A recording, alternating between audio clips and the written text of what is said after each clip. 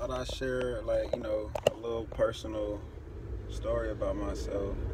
It's really not a personal story, it's just more about, like, explaining more of why I carry myself a certain way and how I do now.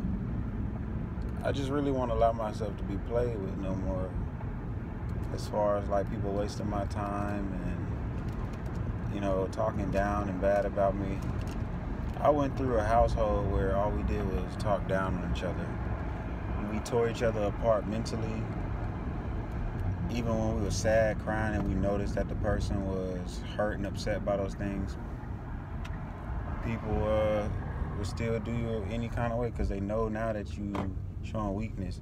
And I'm not like every other guy or girl out here making it seem like I've never took any L's. I actually took more losses than wins. I've ran from people. I've been scared to fight. Even though I've gotten into fights and things like that, now that I'm older, as a kid, man, let me tell you, I used to be a scary individual. Like, I was scared to approach women. I was scared to have confrontations with men and address them, look them eye to eye. I had to really teach myself how to do this. My father was in prison a lot, so I really had to learn how to become a man on my own. And it's a lot of things that I'm missing mentally. Like, mentally, I really don't show emotions. I really don't have feelings for a lot of things. And I'm a person who's like a realist. I understand the things that's going on. Like, there are girls around me and my friends are around me. They tell me that I need to open up and talk more. I need to relax a little bit. This stuff is way harder because, even though you're not supposed to refer to the past, it's just things like people did me away growing up and it made me feel so small. And what I mean by that is, like, I grew up as the innocent kid who really didn't get into too much trouble. I had a smile on my face a lot. I respect your elders. Like, anything that will resemble a good kid, a lot of people will say that growing up. Like, he's a good kid. He don't really get into too much trouble. And me being like that, it allowed me to get taken advantage of.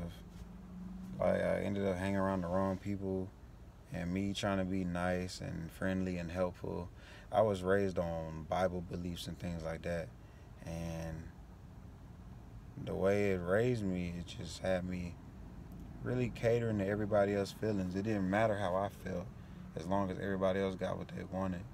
And I know where I got that from. I got that from my mother. But the other side of that is, if I'm not like my mom, then sometimes I'm like my dad. I'm mad. I'm ready to rage out. I'm ready to lash out at people. Don't talk feelings out. I'm ready to fight about it. And for the most part, a lot of things really just mess me up mentally. The reason I'm grinding so hard is I'm trying to get to a point in my life where I can live on my own and be out in a spot where I can think. That's why I like Kansas a lot. It's not too much nonsense like how it was growing up in the cities I grew up in. And sometimes when things move too fast, you don't got time to think stuff out. I understand, like, I don't have kids. I don't have a girlfriend. I don't have my life together up here and in here. So how can I have the time to be with a girl? How can I have the time to really hang around friends and stuff? And the thing with me is, like, I feel like poverty, struggling situations really is a result of how a lot of us turn out to be. And a lot of crazy stuff happened to us growing up in our household because my parents wasn't around to raise us, so a lot of times we got put off on different families and different households. And it's important that you take the time out to know who your friends and family are, the people that they're around.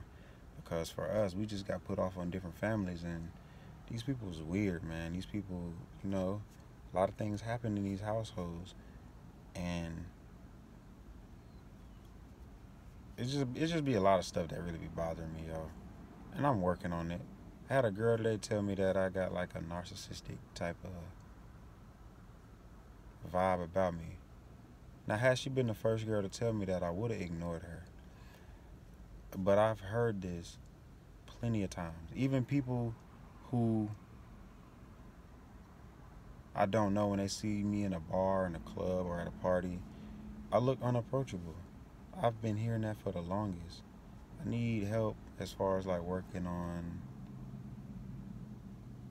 how to be approachable, how to just vibe out and relax.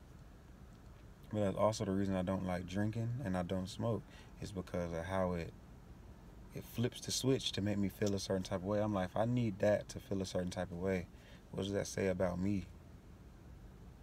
I want to be naturally just free and happy and enjoying life. But these are things that I got to work on. These are things that I'm really working on. I ask people for help, advice, and stuff like that. But it's really, you're never going to find that help and advice from others. You got to look within. You got to evaluate yourself. A lot of times I really evaluate myself a lot. Think about what I could have did wrong. Think about what I could have did right. But my whole thing is to really elevate my life. But it's, just a couple of things I just wanted to share with you as far as like just how things are out here. So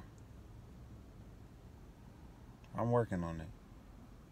This journey's just beginning, but I got goals.